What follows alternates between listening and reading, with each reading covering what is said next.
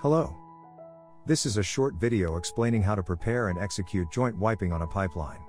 In this video we will explain how to prepare the pipe ends, apply cement, put together a wiping ball, and show a demonstration of joint wiping a bell and spigot seam on a pipeline mock-up.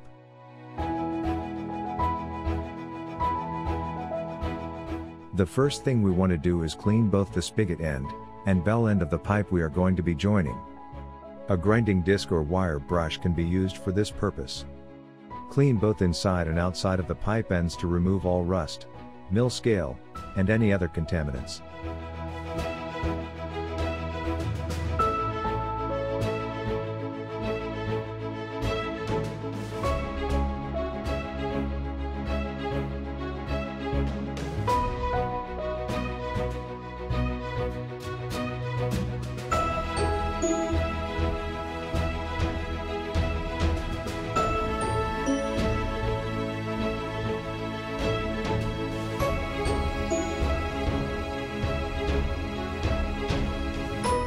To ensure that you get the best fit possible, we need to measure the bell end depth to ensure that we get the smallest seam possible.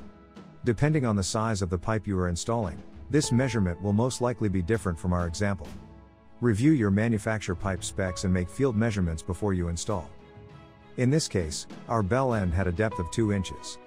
Make a mark on the spigot end of the pipe to match up with the bell end.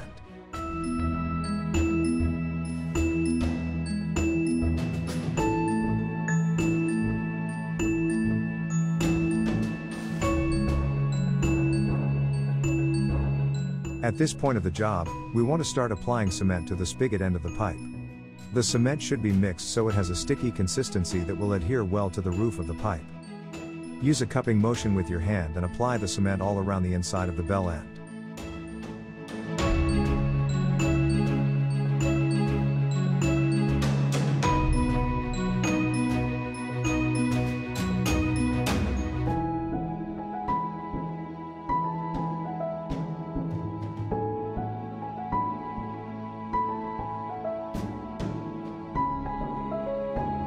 While the cement starts to firm up, we need to start preparing the wiping line.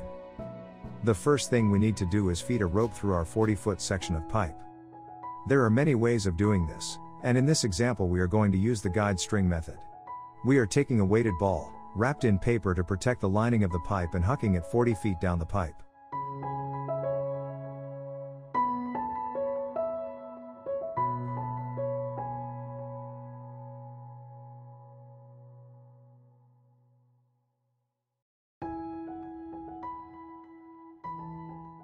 As you can see, this might take a few tries.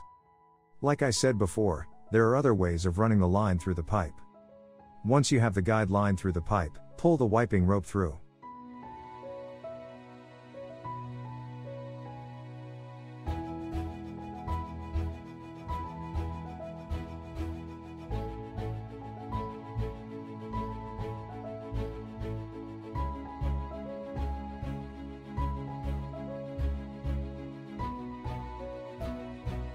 Before your joint wiping job begins, you should construct your joint wiping ball. Again, there are many ways of doing this, but whatever method you use, there are some key elements you need to pay attention to. A joint wiping ball can be many things: a pipe pig, a sewer ball, or other pipeline cleaning objects. The old school way of doing this job was to pull a bunch of wadded up burlap sacks through the pipe. While this is still possible, it's much easier to wrap burlap around some sort of object that is inflatable, and pull that through. In preparing to pull the ball through the pipe, we first need to soak all the burlap with water. This will help with pulling the ball through the pipe, and smooth out the cement over the seams. In this scene, we need to pretend that this will be the existing pipeline that is already installed. Place the wiping ball in the pipe. We want to make sure that fit is very snug all around the inner diameter of the pipe. Take the time to tuck in all the burlap and get it ready to be pulled in the direction you are going to wipe.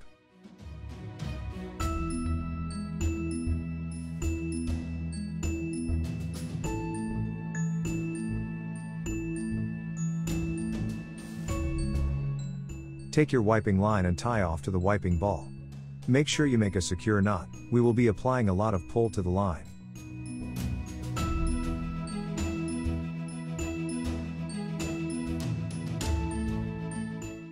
Mark out your location where you will be making your single tack weld. The location of your tack should be made on the field top of the pipe.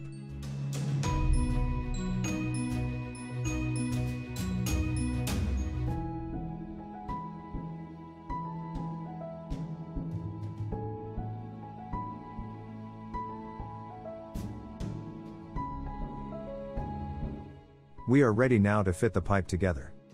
When fitting joints of pipe together, you should be installing the pipe at an angle, then lowering it into place.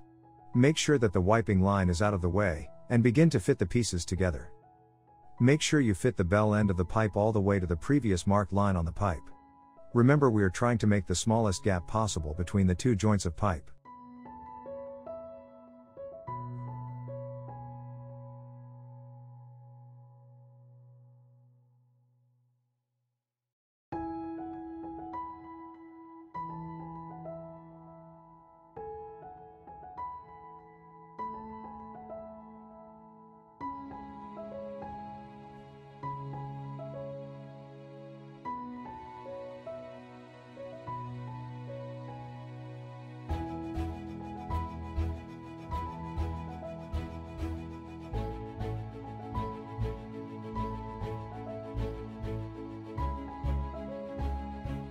Once the pipe is in place, tack a single weld in the chosen area on the field top.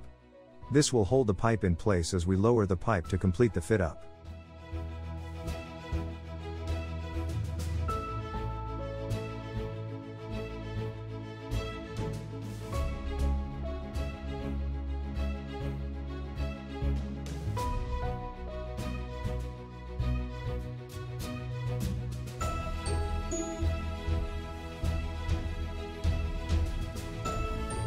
After the tack is in place, begin to lower the pipe.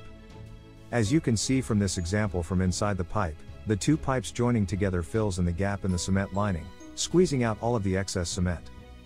This will be the cement that we need to wipe down.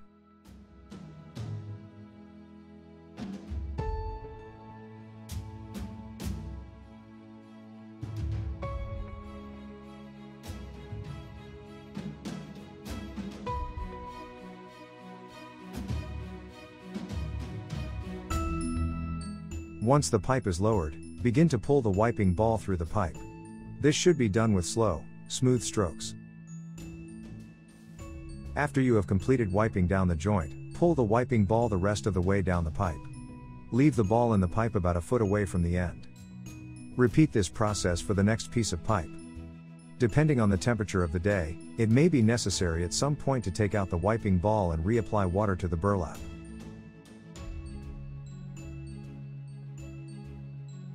We thought that it would be helpful for you to see the results of what a joint that has been wiped looks like.